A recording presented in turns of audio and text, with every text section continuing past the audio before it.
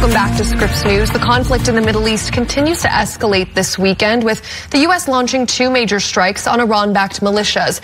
But this weekend's escalation, U.S. officials say, is the first of many. So could it lead to a direct involvement of U.S. troops in the Middle East?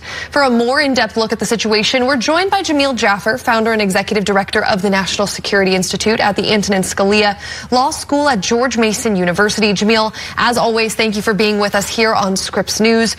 So today, while making the Sunday talk show rounds, National Security Advisor Jake Sullivan vowed the U.S. will take, quote, further action against Iran-backed militias even after the major airstrikes that we've seen over the last couple of days. He obviously didn't give away what the U.S. is planning next specifically, but from your experience and perspective, what do you think we will see next?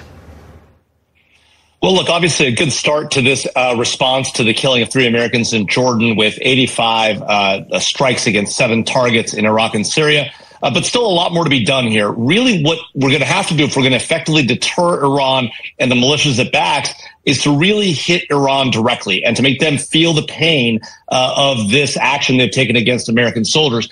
We've tried the hitting Iranian proxy strategy already in the Red Sea. That has not been successful. The attacks by the Houthis in the Red Sea have continued. And I think we can expect more of the same in Iraq and Syria. Until we take direct action against Iraq, it's not likely we're going to see a real deterrence of those militias. And to that point exactly, Jake Sullivan refused to rule out U.S. strikes in Iran. Do you think attacks inside Iran are legitimately under consideration? Or by refusing to answer that question, do you think that's just the administration's way of keeping Iran in the dark and guessing?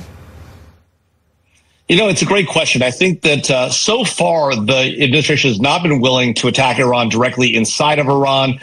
In fact, not the prior administration, which did take direct action against Iran by killing Qasem Soleimani, the commander of the Iranian Revolutionary Guards Quds Force, also didn't act in Iran. They acted against him in Iraq. So you might see strikes against Iranian officials and leaders, the Quds Force, in other parts of the region. Sullivan, I think, sort of kept back on talking about any kind of operational details, which I think makes a lot of sense. The challenge, of course, is until Iran really feels this pain, they're not going to stop doing this. And so I think the administration has got to be clear and take action directly against them. Otherwise, they're just going to see us as weak and unresolved to stop this activity, and it will continue. Exactly. We're just going to keep seeing more of what we've been seeing, which potentially could put more American troops' lives at risk. Now, another group causing these, part of this conversation, the Iran-backed Houthis, say they will meet escalation after Saturday's attacks on targets within Yemen. What could an escalation look like from the Houthis, and what do you think the U.S. response needs to be there? Well, the Houthis have already engaged in dozens upon dozens of attacks against American warships, commercial shipping. We've been lucky thus far that we've been able to knock all those things down and take those drones out with a combination of airstrikes on the ground, taking them out while they're in the air, as well as ship-based defenses. But of course, just like with the attacks in Iraq and Syria, at some point, one of these attacks is going to sneak through and American soldiers or civilians are going to die. And that's the real challenge here.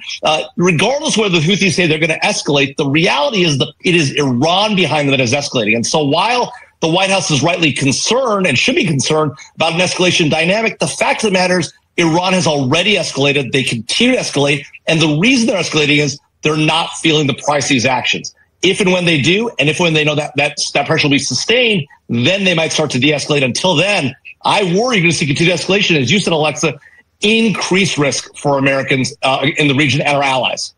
Definitely a very delicate balance that the White House and Biden administration are walking right now. Jamil Jaffer, thank you so much for your time and expertise. Thanks, Alexa.